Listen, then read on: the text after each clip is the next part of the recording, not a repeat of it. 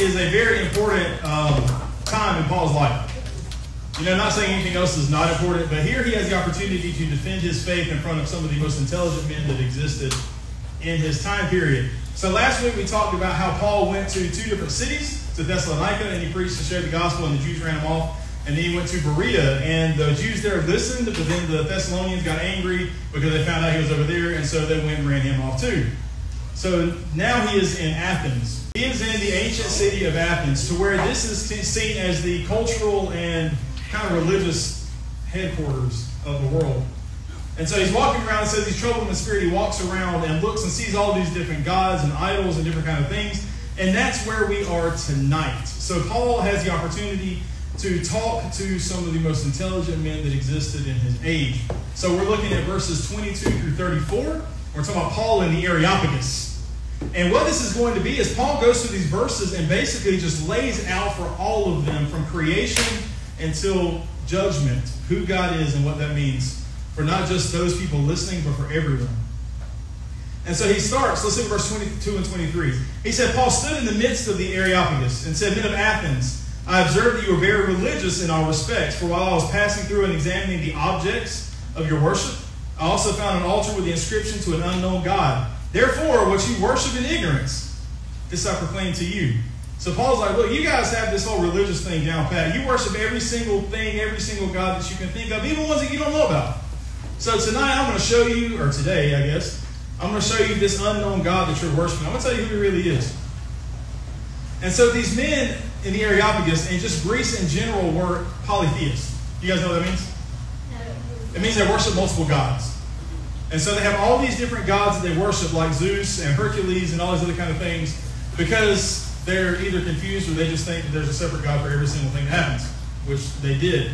And so they were philosophers. And their main joy in life was just sitting around and talking about the purpose of life. Asking the question, why do we exist? And so they were just sitting around all day long, had nothing better to do, by the way. And they would just sit there and they would discuss this, like diving into the heart and the soul of why humanity is here. And so Paul has the opportunity to kind of wiggle on in there and tell them the truth. So we talk about the religion of the crowd. Yes. In these 2 verses, Paul makes a statement that he can see that these men are very religious. They believe in all these different gods, and they worship all of them. The term religious here, the way that Paul uses it, basically means that they're afraid of gods. And so what they're doing is they're hedging their bets. They're saying, we're going to find every single thing that we can worship, every single God that we can find, we're going to worship because one of those has to be right. And so instead of kind of making a decision, we're going to worship this one God, they worship all of them, hoping that they can figure it out before they die. Hoping that whatever God it is they're sacrificing to will be the one that'll save them from nothingness in eternity. But their idea of religious worship was not the same as Paul's. And so they believed that there were gods or supernatural powers that intervened in the normal everyday life. So if there's a storm, that's a God who's angry. If there's a sunset, that's a God who's pretty. Or love is Aphrodite, or these different things. And all these supernatural beings dictate emotion and dictate actions. I mean, you had Ares, who was the god of war. So every time there was war, it was because Ares was impacting this and causing this to happen. And so they had a God for every single thing in life. And what they would do is they would deify human attributes. Now, to deify means to make it like God or to make it to God. So they would say, well, I get angry, so there's going to be a God of anger. I get upset, there's a God of sorrow or a God of mischief or a God of happiness or love or joy or drunkenness and all these other things that Romans and Greeks believed because they were crazy. And so they would have all these different things and they'll raise it up to the level of God, saying that if I'm a little mad, God's going to be big mad. If I'm a little happy, God's going to be very happy. He's going to be the epitome of these things that we know. And not only would they have emotions in those things, but they would also have objects. And so they would create these idols, and they would worship these idols thinking that it would be something that they could worship as well. And so they would give life to that idol. And the thing that Paul acknowledges here is at least they were somewhat religious. And Paul's like, look, I see that you guys are religious. I see you have all these idols and all these gods and all these superstitions that you believe. And, you know, that's better than not believing in anything. But there's something better. But let's talk about religion for just a second. Everyone on earth worships someone or something. Think about it. Christians, we worship God the Father, Son, and Holy Spirit, the Trinity. Muslims worship Allah. Buddhists worship nirvana, and they have all these different things that they do. Jews worship God, but they don't worship Christ. Even atheists worship something. They worship themselves. And so God created us to worship. It's just what happens is our worship gets converted and changed to things that are not God. And so just because you're religious does not necessarily mean that you're Christian. And so we need to separate those two things. When someone says, hey, I'm a religious person, that does not mean that they're a Christian. That just means that they believe that there's something bigger than themselves, that there is some kind of deity or some kind of supernatural force, some people like to call it the universe, that is doing things that's out of their control. Or if they're an atheist, they think that they're more important, or that they're bigger, or that their very small knowledge is more important than the vast knowledge that God has. And so they're the center of their universe. And so everyone worships something. Now, each religion has certain beliefs or traditions or rituals that make them separate from others. So Christians, we do baptism and the Lord's Supper. We believe you must repent to know Christ and for salvation. Muslims believe you have to work your way to heaven. Jews believe you have to work your way to heaven. Atheists believe there is no heaven. And so all these different religions have their traditions. They have their beliefs. Most of them have texts that they read and they teach out of. Some of us are superstitious, and that can become an idol as well. You ever do this? Knock on wood. How many of you walk under a ladder? Anybody ever broken a mirror? Did you get 7 years bad luck? If a black cat crosses your path, do you freak out? What other ones are there? I'm trying to think. Open umbrella inside. Oh, do you open an umbrella in the house? Yes. You can't do that. You can't. That's bad luck. That's bad luck. You ran for Luck South doesn't exist. Carolina, that's bad luck. Exactly. I'll talk about that in a minute. But even things like superstition, you know, these things that we're raised with, like all these random things, old wives' tales, and all these things that we believe or taught, that's still an idol. That's not Christianity, that's religion. One of the greatest, or actually one of the worst things that people like to say now is, well, karma's going to get them. That's not Christian either. If you're a Christian, you cannot believe in karma because that is not how God works. Karma means that people get what they deserve. The reason we have salvation is because God did not give us what we deserve. He took it himself. So karma does not exist. If you tell people karma, that's not Christianity. That is some false idea that does not correlate with Christ. But those things can become idols. And just like the Greeks, a lot of us are in that same boat. We have idols. They're not always these images or these graven things or these statues that we have, but they can become relationships. How many of you have been in a relationship with a guy or a girl and your faith stopped as soon as that relationship started? And so you no longer worship God, you worship that boy or that girl that you're dating. How many of you play a sport and instead of coming to church, you start going to the games and you sacrifice everything for that game, but you don't have time to read your Bible? It becomes an idol. It becomes what you worship. Family can become an idol. Entertainment is definitely one of the largest and most detrimental idols that we have to this day. We can sit here and scroll on TikTok and on Instagram for hours and hours and hours and look at some of the most idiotic videos in the existence of humanity. But we can't spend 5 minutes reading the Bible. We can't spend 5 minutes praying. We can't talk to this God that we worship and say that He saved our soul because we're too busy doing stuff that does not matter. It is an idol. Social media is an idol. Video games can be an idol. TV, entertainment, Netflix, all these things can be idols because it is taking away our attention from God. For some people, church is an idol. And let me explain that. If the only reason you come to church is to be seen and to judge other people, you're not here for the right reason. You're not here to worship. You can be at the church every day for the rest of your life, but if you're not here to worship Christ, it is an idol because it's about being seen. It's not about being in the presence of God. And so even church, something that's phenomenal, something that helps you grow in your faith, something that helps us have community and fellowship and all these great things can become an idol when we're doing it for the wrong reason. Family is great, but if you're doing family for the wrong reason, it's an idol. A relationship can be great. I mean, God created us for relationships. But if that relationship trumps our relationship with Christ, it's an idol. And it's going to hinder your faith and it's going to cause you to drift away from God and do things that you never thought you would do. You've got to protect yourself. Get rid of the idols in your life. Put God on the pedestal that He deserves to be on. and take that idol off of it. If anything causes you to waver in your relationship with Christ, it is detrimental and it's an idol. That's when you go from being Christian to being religious. That's when you go from being someone who's faithful to someone who can abandon it so easily because they have something right in front of their eyes. Paul's claim is that it's one of encouragement in the sense that having some belief is better than none. But it doesn't stop there. You know, we don't go up to somebody if we're sharing the gospel like, hey, how are you doing? My name is Mark, and do you mind if I tell you about Jesus? Oh, I'm religious. Okay, good. Have a nice day. We don't do that because religion does not equal Christ. It doesn't equal a relationship. And so Paul tells them, look, it's great that you have religion. You've got the foundation that you need to understand that there is a God of the universe. But let's get more specific. Let's talk about why we believe what we believe. Let's talk about Jesus. And so he gets them away from this polytheistic idea that they can worship whatever they want to and hedge their bets and think that one of them is going to allow them to have some kind of eternity. And he shows them John 14:6. And this is what it says. It says, Jesus said, I'm the way, the truth, and the life, that no one comes to the Father except through me. Even though Paul praised them for being religious, he used this as a segue or an opportunity to transition into sharing the gospel. And so the strange teaching that he was brought into the Areopagus to tell them is him sharing Jesus with them because they've never heard it before. There's some things I've heard in my life that I thought were really peculiar or strange because I never heard of it before. There are things that you guys have heard, you're like, there's no way that's true. And then you Google it, oh yeah, I guess it is true. This is the same mentality that these men had when they were listening to what Paul was trying to say.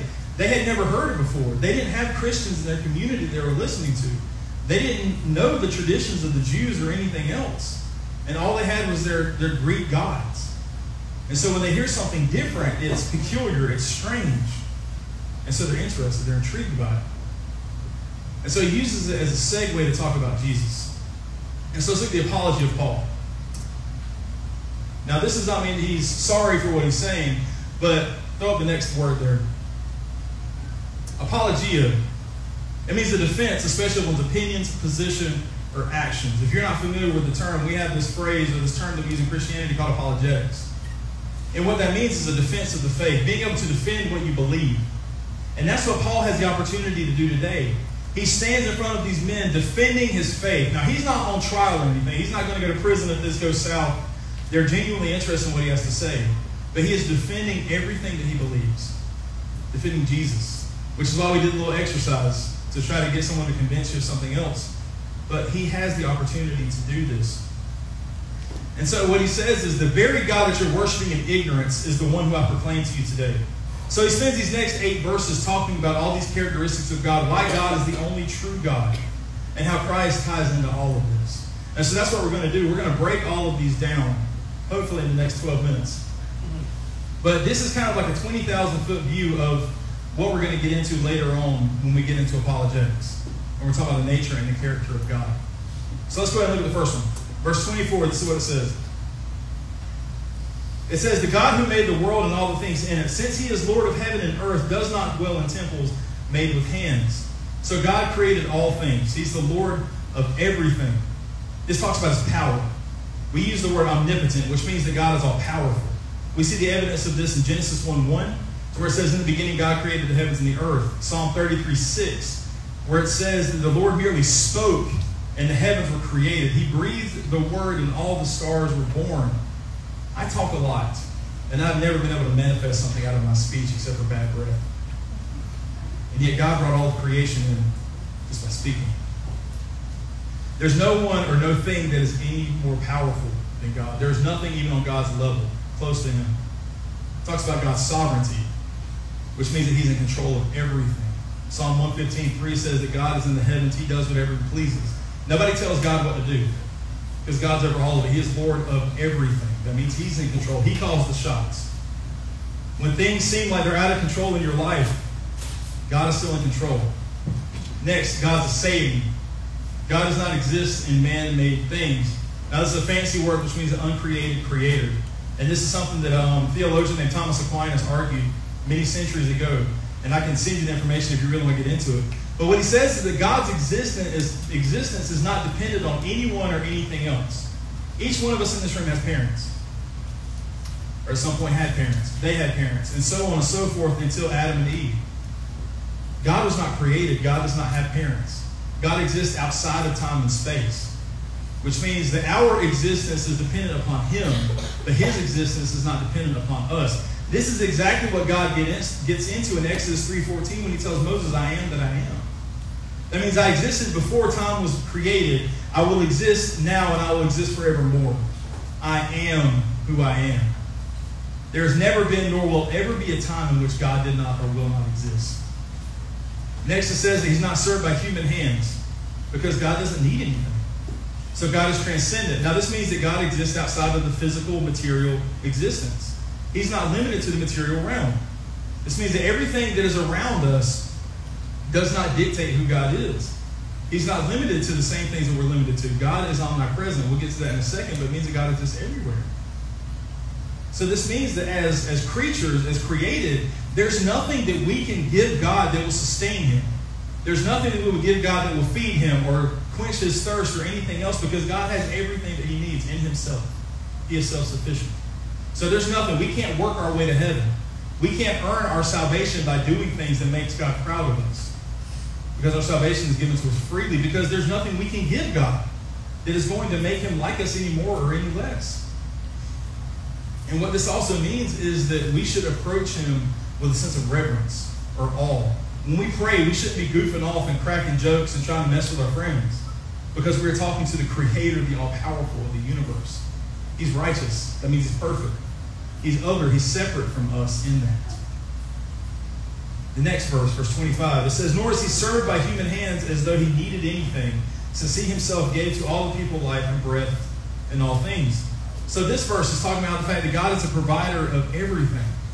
In Genesis 2:7, it says, and the Lord God formed the man from the dust of the ground. He breathed the breath of life into the man's nostrils, and the man became a living being. The breath that you're breathing right now is a gift of God. Every time your heart beats, it's a gift from God. Every time you wake up in the morning, lay your head at night, and all these things that you do, it is a gift from God. Have y'all ever thought about the fact that in all these universe, or all these planets and galaxies and everything that they found all over space, there's only one planet that has life? It's because God created it with a purpose. We're here because God wanted us to be here. The breath in our lungs, the life that we have, the things that we get to do are all gifts from God, and so we should not take advantage of that. And then Matthew 6:31 and 32, talking about God being provider, it says, don't worry about what you're going to eat or what you're going to dress like or what you're going to do, because God knows what you need. And God's going to give it to you. They're talking about how the flowers were dressed so exquisitely, and yet Solomon was dressed better than they were. God provides what we need. So we don't have to worry about that. Next in verse 26, it says, and He made from one man every nation of mankind to live on the face of the earth, having determined their appointed times and the boundaries of their habitation. God made all mankind from Adam. Now what this is saying is there is no racial or national superiority. The color of your skin does not dictate the value of your life. Where you were born does not dictate how valuable you are. Because if you want to be honest, every one of us have the exact same two descendants, which means that all of us at some point are related. So you're no better than someone else just because you look differently or you talk differently or you have a different job or anything else. And God made that very apparent in Genesis 1 and Genesis 2:15 and 21, where He talks about how all of us were created in God's image, how all of us were made from Adam, and then He even kind of knocks us down another rung in Romans 5:12, where He talks about sin came from one man, being Adam. Adam is all of our fathers, and so therefore, because Adam sinned, we are sinners as well. And so not a single person that has been a descendant of Adam has been perfect, which is why Jesus was not born of Adam. None of us are perfect, which means we're all guilty, which means that none of us are any better than anyone else just because of this. We're all equal in God's eyes. Paul was talking about this for the Greeks because they felt they were more superior than anyone else and felt like anyone that wasn't a Greek was a barbarian. But I really wish that Christians would have read this about 50 or 60 years ago and really thought about this 100 years ago and understood that just because someone is a different race, it does not mean that they're less than. That's something we can do now as a church. We can reach out to people. Just because they don't look like us does not mean that Jesus did not die for them too. We're all created in God's image. Next, He determined their appointed times. So verse 27 again. This talks about God being omniscient, having total knowledge, knowing everything. There is nothing that God does not know. which means he knows your past, he knows your present, he knows your future. He knows what's going to happen with your grandkids, with your great-grandkids. He knows what happened with your great-grandparents. 1 John 3:20 says, if our hearts condemn us, we know that God is greater than our hearts. And he knows everything. Because God knows everything, you are where you need to be right now in existence. I used to always tell people, I wish I was born in the 50s because things were a lot simpler then. But here's the thing, if I was born in the 50s, I would not have the opportunity to talk to you right now about Jesus. If you were born any different year of your life, you would not be sitting in this room. You may not be a part of the same family, haven't gone through the same things to bring you to the point to where you get to hear the gospel and understand who God is. God does not do anything by accident. Everything has a purpose. And so you're sitting in this room right now because God preordained you to be here before creation even existed. Because he wanted you to hear what I'm saying. You're in your family because God ordained it. Now, this does not mean that your life is going to be perfect. Some people have very, very difficult lives.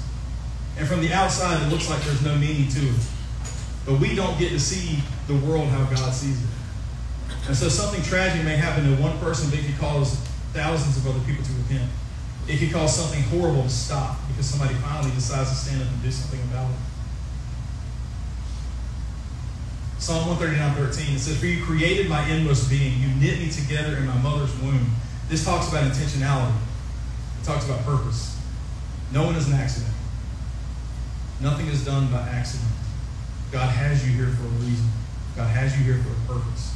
He has a plan for you to exist when you are and where you are. There are millions of people that will not be born in the United States. There are thousands or millions of people that may not hear the gospel. We ask the question, why? When Jesus gave the Great Commission, he told us to go and make disciples of all nations. The reason people don't hear the gospel is because we're not getting up and telling them. It's not because God is unfair, it's because Christians are lazy. We are here to share the gospel. We are here to worship Christ and to make him known and to tell people about Jesus. So we exist for a purpose, for a reason. We're here because this is when God ordained for us to exist. Our job is to seek out God's will for our lives and do what he's calling us to do. Next it says that in him we live and we move and we exist. Verse 28, for in him we live and move and exist, as even some of your own poets have said, for we are also his children. This means God is omnipresent. God is everywhere. In every time. There's not a time God does not exist. There's not a place that God does not exist. This is not saying that God is everything or that God is in everything. Because I'm not God. You are not God. This podium is not God. There are some people who believe that God is in items. That is not the case. But God is around us. God exists everywhere because he's omnipresent. Psalm 139, 7 through 12, the writer of the psalm is saying that there is nowhere in creation that he can go where God is not there, whether it's the highest of the heavens or the pits of hell. Whether it's in darkness or in light, whether there's hiding or in the open, God is always there. That means that if you're running away from God, he's there anyway. He's watching you do it. If you're drawing close to God, he's there waiting for you. We cannot outrun God. I don't care how fast you are. You can't do it because God is everywhere. This talks about his immanence. God is present and sustaining the universe. Now, immanence is a closeness, as in it's right, it's about to happen. Typically, it's a negative thing, but when God is talking about how intimate he is with his children, with his followers. Colossians 1:17, it says, he is before all things, and in him all things hold together. If God did not exist, nothing would be here. And if God stopped existing, the fabric of the universe would be ripped to shreds. Because God himself is holding everything and sustaining everything together. God is close to his children. Proverbs 18:24 says, there's a friend who remains closer than a brother. And at this time, your brother was supposed to be the closest person to you. And saying that God is closer than that. God knows everything about you. God is not an idol. He's not created or imagined by human hands. So 29 says, being in the children of God, we ought not to think that the divine nature is like gold or silver or stone, an image formed by the art and thought of man. God is not something or someone that we've imagined. He is not something that we just thought up one day and started trying to make people believe it. It's not the opiate for the masses. God is real. He has existed before anything was created. He created all of it. When we try to reimagine God to fit our purposes, we are worshiping an idol and not God. When you've got entire groups of people saying that, well, we don't believe that God does this, and then you open the Bible and it shows it clearly that God does it, they don't worship God. They worship something of their imagination. When people try to put Jesus into this box and say that he does a certain thing, but then Scripture tells us that's not what it's supposed to be. When they're trying to say that Jesus promotes sin or Jesus promotes something that's wrong, that's not Jesus, because Jesus upheld the law. Jesus was perfect. And so anytime somebody tries to tell you that Jesus would do this and Jesus would do that, if they don't have Scripture to back that up, they're not worshiping Jesus, they're worshiping an idol of their own creation. And we don't do that. There are days to where I want to say things and God's like, shut up. To where I want to do things and God's like, nope, that's not what I would do. If your God always agrees with everything that you do, then you are your own God. If God does not convict you and show you when you're wrong and try to make you do what you're supposed to do, bring you to righteousness to look like him, you're not worshiping God. Because God does not bow down to us. We are supposed to bow down to him. But he's close to us. He wants to know us. And he wants you to know him. And so we can't reimagine him into our preferences. God tells us who he is in his word. We see a lot of this tonight. We've gone through a lot of different topics. He does not indwell in idols and told us not to make idols of him. In Exodus 20, verse 4, it says, you shall not make for yourself an image in the form of anything in heaven above or on the earth below or in the waters. Because there's nothing in existence that looks like God. There's nothing in existence that can even come close to comparing to who God is. And so we can't create or imagine anything that would even be close to God. There was a guy named Anselm of Canterbury. And he said, God is that than which nothing can be compared. Saying that God is greater than anything that we could possibly imagine. That we could think of the most perfect thing and imagine it, and God is greater than that. And so it's impossible for us to fathom who God is and his greatness and his just who he is. Acts 7:47 and 48 talks about, however, the Most High God does not dwell in temples made with hands, as the prophet says. So God forbids idolatry consistently in Scripture. And Paul even says in 1 Corinthians that we are the temple that God dwells in. He does not dwell in buildings or in objects that are man-made, but he dwells within us if we are believers. So we have become the temple. Deuteronomy 4:15-20 says, if you haven't seen God face to face, don't try to make an image of him. Nothing in creation is like him. Psalm 115, it says that those that create idols will become like them. So you build up this Jesus or this God that you want to believe in, and it's contrary to what Scripture says. The more you lie to yourself and believe that, the more you're going to be like that. And what God says is when you form these idols, you're going to be just as hollow and just as dead as they are. Because that's not God. And so whether we have a trinket sitting on our steering wheel, or we have this shrine in our bedroom, or we have this entire church established to this false God, God's not there. And we're going to perish just like those things. Next it says, God overlooked the time of ignorance. That's verse 30. Therefore, having overlooked the times of ignorance, God is now declaring to men that all people everywhere should repent. What this is talking about is the fact that God showed his mercy all throughout Scripture. All throughout the Old Testament, there's a cycle of God blessing his people. They get complacent. They start worshiping false God. God sends a prophet and says, hey, it's time to repent. He gives them the choice to either repent and turn away from their sin, or to keep living in that sin, but destruction's coming. And so he always sends judgment. If they repent, then God saves them. Look at in the book of Jonah where it talks about Nehemiah. This entire pagan nation, God sends Jonah to tell them, hey, you need to repent. And they actually do, and God saves them. But when you look at Israel, God tells them time and time again, you need to repent, and yet they kill the prophet. They've gone so far away from God and created an idol that they think that they have this idea of who God is, and no one can take that away from them. And yet they're killing the messengers of God. They killed all of these prophets. They killed Jesus because they created a God in their own image. And so eventually this mercy runs out. But God showed his mercy. 2 Peter 3:9 is one of the most beautiful verses. It says the Lord isn't really being slow about his promise, as some people think. It's not that God's being lazy or God's just waiting around, but he's being patient for your sake. The reason why humanity still exists is because God is calling you to repentance, to surrender. He does not want anyone to perish, but wants everyone to repent. God does not want anyone to go to hell. Go ahead and get that thought out of your imagination. God did not create anyone purposely to go to hell. But what he does, because he loves us so much, is he gives you the choice. Are you going to surrender to me, or are you going to live for the world? And you get to choose what you're going to do. And there are consequences to everything. If you choose to surrender and to follow Christ, you get to spend eternity with him. You get to have this relationship with him. If you reject him, you spend eternity in hell. It's your choice. But he wants everyone to repent. God wants to be in a relationship with us, with our Creator, with our Savior. Even in times that you feel like you may be too far gone, there's some people that say, I can't be saved. I've done too much. God can still save you. If God can take Saul and turn him into Paul, the man that was murdering Christians and murderous threats against the church, and turn him into one of the most prolific Christians in the New Testament, God can save you too. God restored Peter. Peter messed up. He betrayed Christ and turned his back on him whenever he was supposed to stand up. And yet Jesus restored him back and gave him an opportunity to be one of the biggest Christians in the early church. And actually was the first person to proclaim through a sermon to thousands of people about the resurrection of Christ, and thousands were saved. If you're a believer and you're struggling in your faith, you're not too far gone. God can restore you as well. Paul tells us in the next verse how to do this. So, the ninth thing, he declares repentance. Paul tells the Areopagus that there is a day in which all people are going to be judged. Every one of us in this room, at some point, you're going to have to stand before God, and you're going to have to answer for everything that you did. But the most important question you're going to be asked is, what did you do with Jesus? Each one of these men that heard this apologetic or heard this apology of Paul had to stand before God and have an account for what they did with Jesus. Because it's not about the idols that we create. It's not about the relationships or the people that we worship. It's about Christ.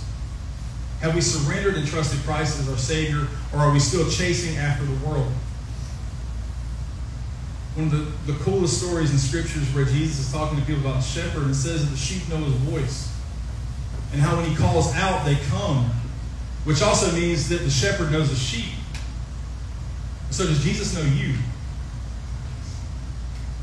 Because if you're not one of the sheep, you're not going to be spared from God's wrath.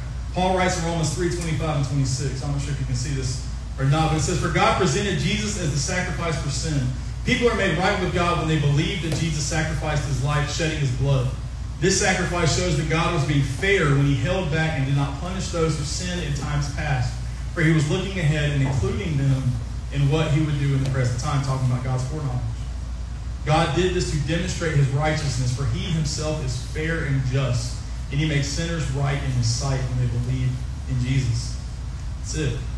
God is sparing your life so that you can come to a relationship with Christ. That's why we still exist. Jesus tells us throughout the Gospels there's going to be separation and judgment. Those who believe and those that don't.